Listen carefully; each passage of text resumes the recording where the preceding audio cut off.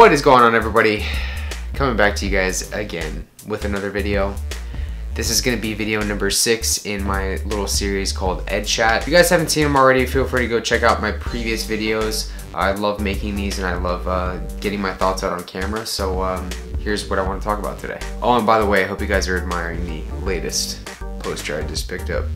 Go check out Brian Turner if you guys haven't already. Loyal Team Beyond the Week fanboy checking in. So the title of this video, what I want to talk about today. Your diet is not your identity.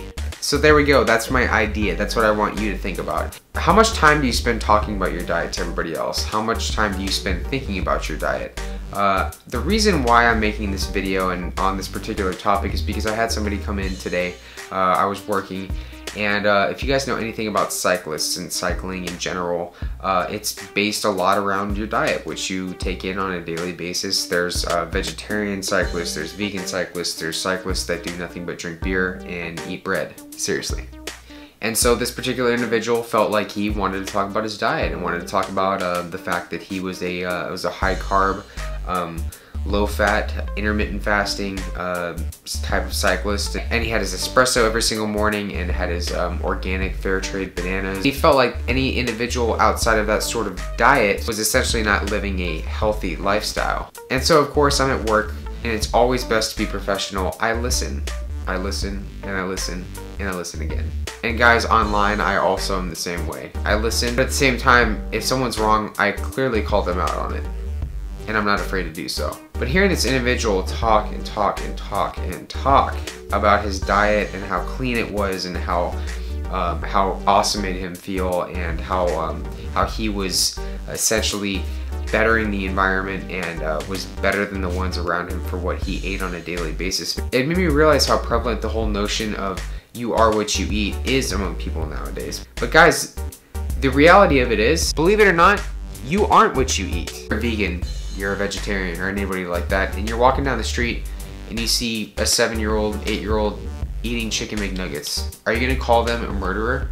I've seen so many comments. I've seen so many videos of people literally calling other people horrible human beings, calling people murderers, telling people that they should die because they choose to eat a certain way. I just want to remind everybody that one's diet is one aspect of their life, not their entire life. We get so sucked into wanting to be put into these boxes. We get sucked into these boxes of, oh, I eat clean. I follow a paleo diet. I follow a vegan diet. I follow a vegetarian diet.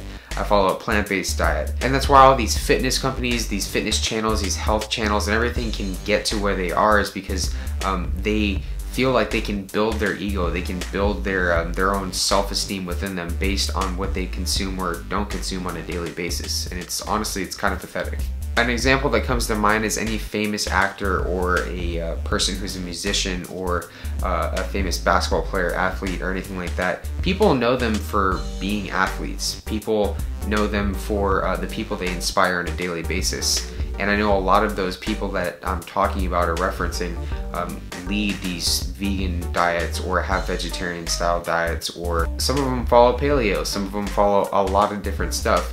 But people know them for the fact that they're athletes, for the fact that they inspire people, not for the fact that they follow these types of diets. Overall, what really prompted me to make this this video really was when this individual, when I actually started talking a little bit more about being more open-minded towards others and their ways of eating. He actually had the audacity to tell me that I had no idea because this is a lifestyle. Which, it made me giggle on the spot, and I just nodded my head and I said, you know what? That's great. It's not like I lived this lifestyle, and actually I didn't really even live at all during my lifestyle for the 4 or 5 years living in an eating disorder that was constantly surrounded by food, exercise, and trying to fit myself into these perfect boxes of being what I eat. Anyways guys, just a quick little video. I wanted to put this out there for everybody. Do me a favor, if you guys haven't already, feel free to follow me on my social media. All the links will be up there. Snapchat, Instagram, Facebook, you guys know the drill. And do me a favor, give the video a like if you liked it, subscribe if you haven't already, and in the comments below, let me know what you want to see next, let me know what you want me to cover. Thanks for watching guys, and stay tuned for the next video.